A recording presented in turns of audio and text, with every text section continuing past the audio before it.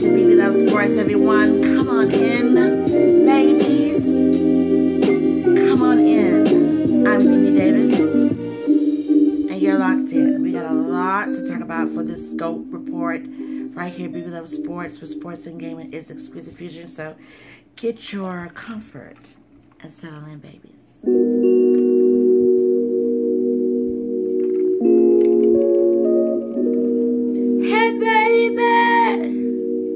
Settle in. Hey, babies. Come on in. Settle in. Yeah, yeah. I got a show tonight. Hey, baby. Hey, baby. Yeah. We got a show tonight. Hey, baby.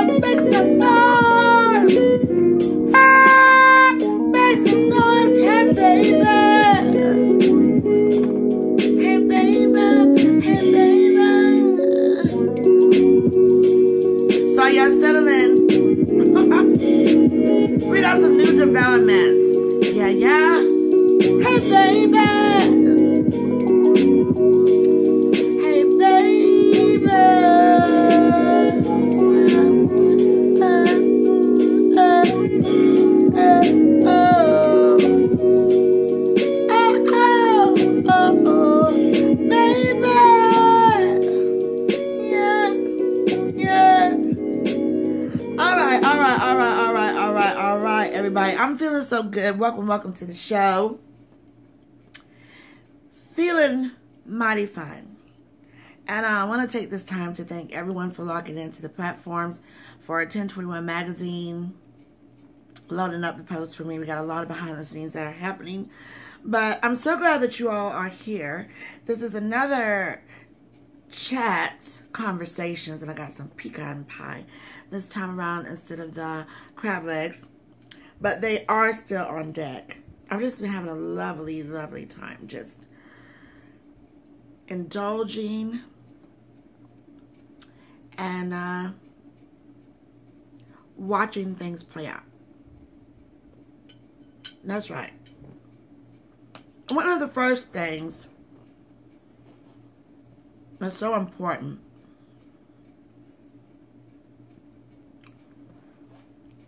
in journalism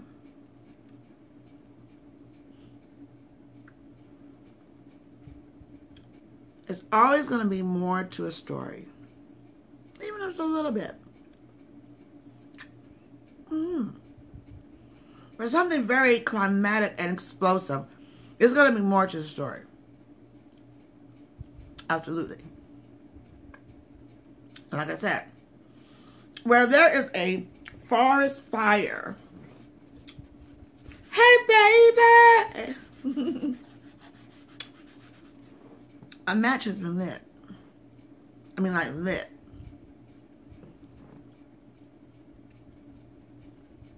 And sometimes people love to do the narrative on things. But we're seeing everything is not always what it seems to be. So we're going to start off this moment here again with Antonio Brown, A.B, for this segment. And we have some new developments. Now, when everything happened with him leaving the field, tossing it all, chucking it all, there were so many people within the NFL and past athletes and all of that who just was ready to, you know, have their say on the initial set of events. Commentators who should have known even a little bit better. But listen, a lot of times when you let your emotions out, that means that you, humanly so, have been sitting on your own POV of someone. And we saw that with a lot of the sport broadcaster commentators on Antonio Brown, on AB. I'm just sick of this guy. I'm just ready. You've been always sick of the guy, okay? You've been always sick of him. You've always had an angst. You always felt like he didn't deserve the chances that he did get. You always felt, even despite his physicality and breaking records and good at what he does, that he didn't deserve to be there because that was internal. And so with the height of everything that happened, not knowing the facts, then you let your emotions play out. He didn't deserve to be there. Now listen, I'm not making any excuses for the way that things are being handled with people. But if you live long enough and went so many trips around the sun with wisdom,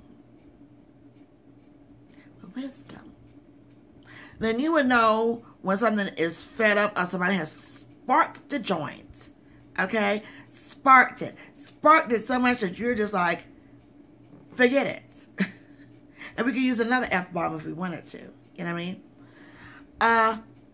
But that was a moment of fed up. And like I said before on the first series here, some people can throw enormous shade or say something to tick you off without you seeing the full scope of their mouth to, you know, do like reading of what they're saying. They can do so slick. They have clenched teeth and they can do it. It's been done. Talking through their teeth. They're not doing much for you to decipher what it is. But whatever sparked, we have some new revelations right here, right now. But again, what I do love about the not jumping to conclusions and to follow the story and know that in climatic moments, it's probably always going to be more than not a story within a story within a story. Because you don't just climatic off like that without something to have sparked it off. Even if it wasn't in that moment, but I do believe that it was in that moment. It was very slick. Especially when you have wisdom.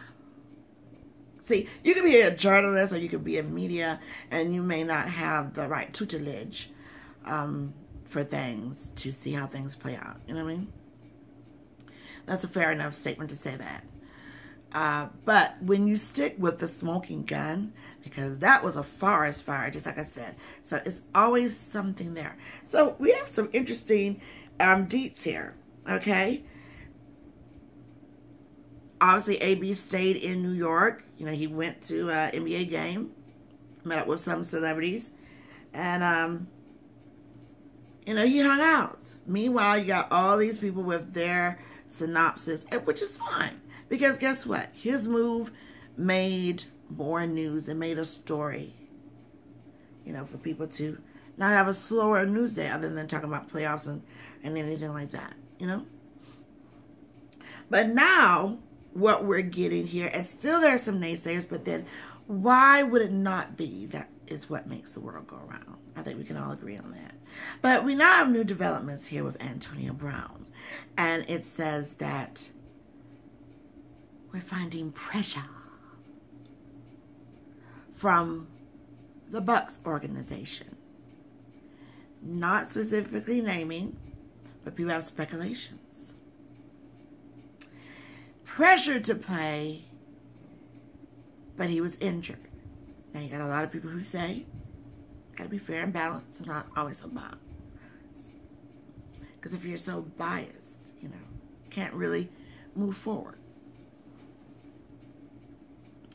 You can have some people say, well, if he's so injured, the way he just trotted, skipped, leaped, bounced, jumping jacks, all of that across the field to get out of the situation at hand and leave his teammates hanging. He just quit on their team. He looked pretty fine to me. Well, I am a living testament. Anybody else, you can feel so bad that if something sparks, the God-given adrenaline comes in and you are out of that pain for a while. Okay? So that doesn't hold water at all, ladies and gentlemen. That really doesn't. So Antonio Brown says that he was pressured and he was injured, and this is what we got in a full statement. I'm going to have some of my iced coffee.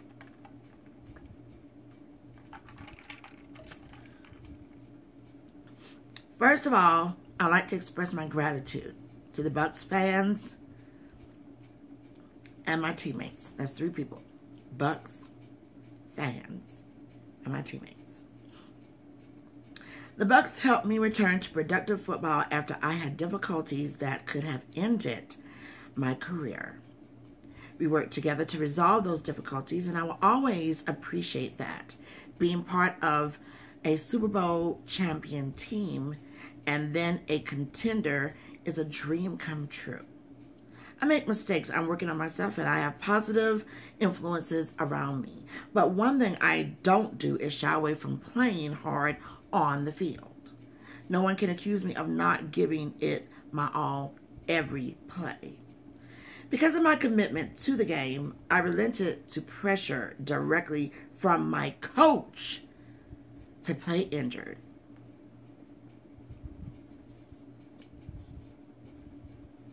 Now you can be petty Teddy, petty pie, and say, what, coach? Can you go out on a limb and say, Coach Arians? He said, coach. And let's remember that coach did say no communications of a sort for this pop-off, for this goodbye, giddy up and go. Okay, so back to that. Because of my commitment to the game, I'm going to say that back over. I relented to pressure directly from my coach to play injured. Despite the pain, I suited up. The staff injected me with what I now know was a powerful and sometimes dangerous painkiller that the NFLPA has warned against using, and I gave it my all for the team. Okay, smells like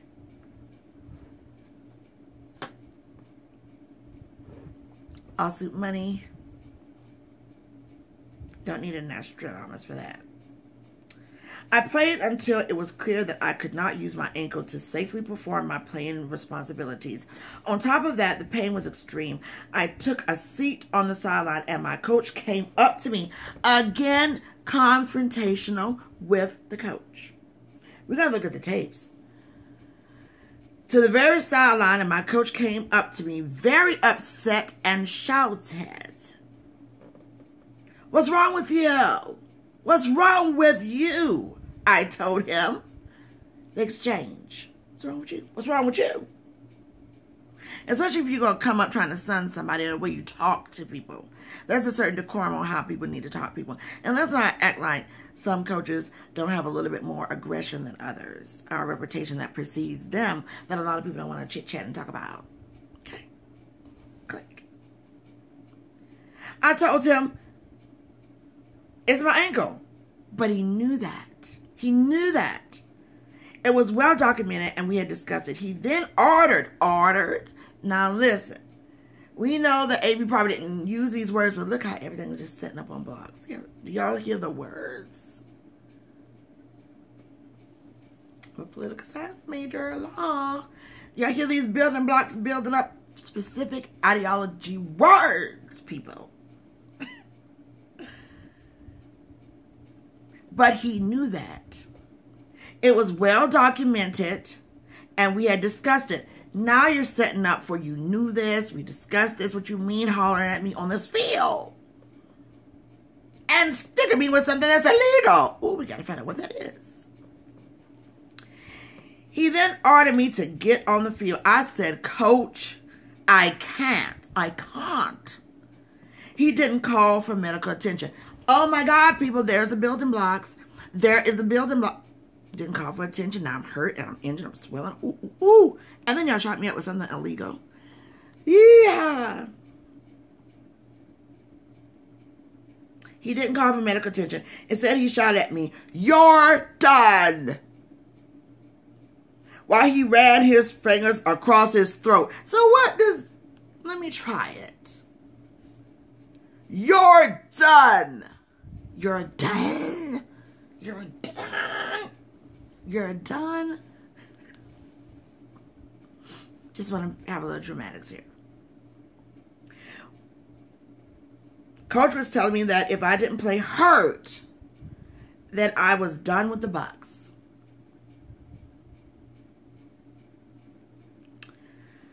I didn't quit. I was cut. I didn't walk away from my brothers. I was thrown out. Being fired on the sideline for having a painful injury was bad enough. Then came their spin. Oh, wow. Now, this is a good writer right here. Whoever this is. The wording, the verbiage. Whew.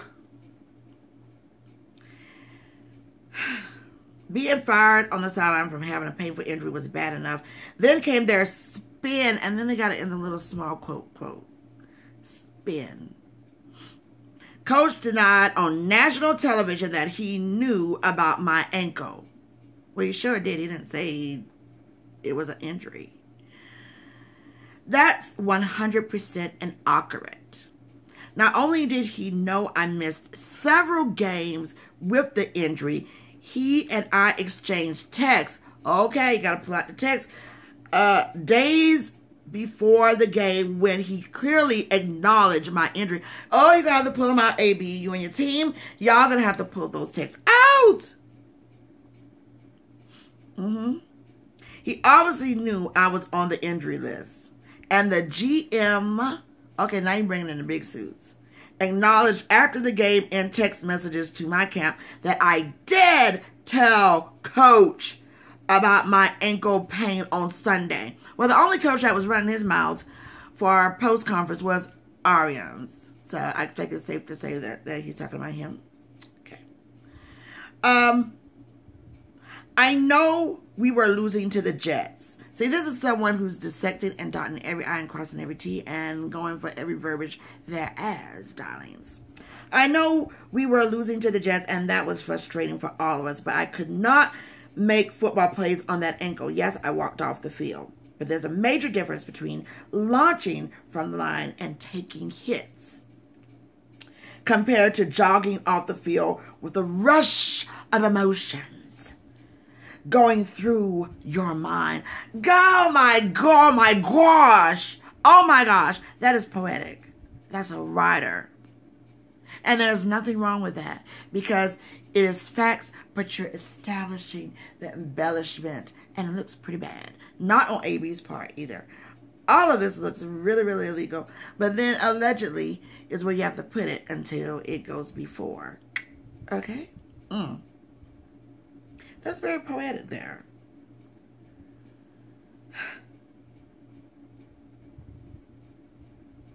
With a rush of emotions. Because you talking about you're done.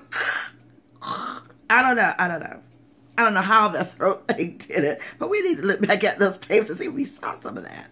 Okay? Got to be careful. Everybody got to be careful what they're talking about. Because you can slow roll the tapes. You know?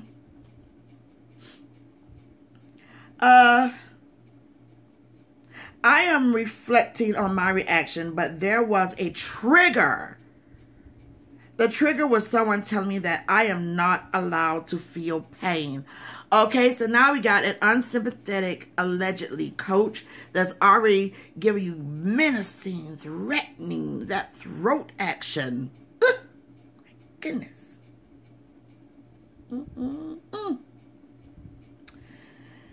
The trigger was someone telling me that I'm not allowed to feel pain. I acknowledge my past, but my past does not make me a second-class citizen.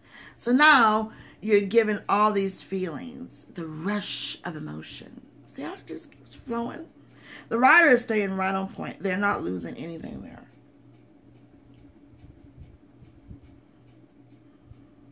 My past does not forfeit my right to be heard when I am in pain.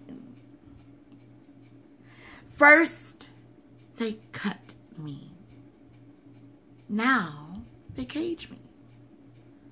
Instead of asking how I felt or getting to the bottom of it, the team texted my account promoting a totally false narrative that I randomly acted out without any explanation.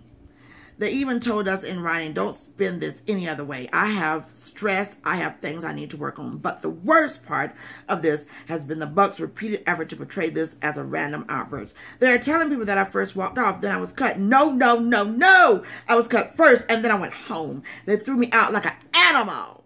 And I refused to wear their brand on my body, so I took my jersey off.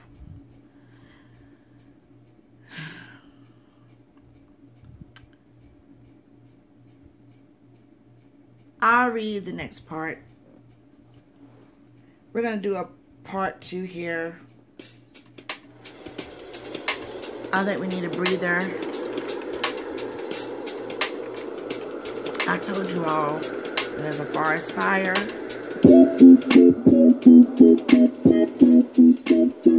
Matches were lit.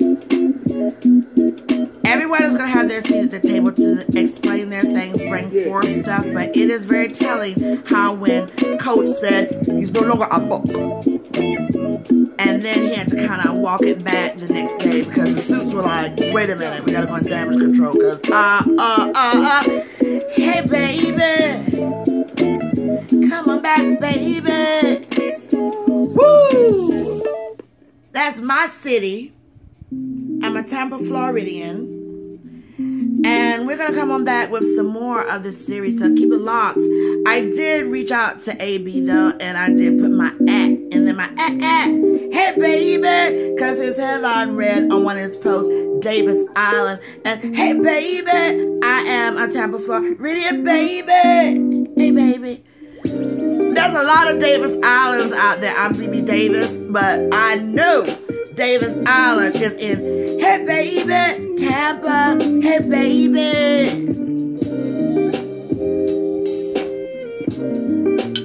How much I want to bet he talking to the suits? Because he in Tampa.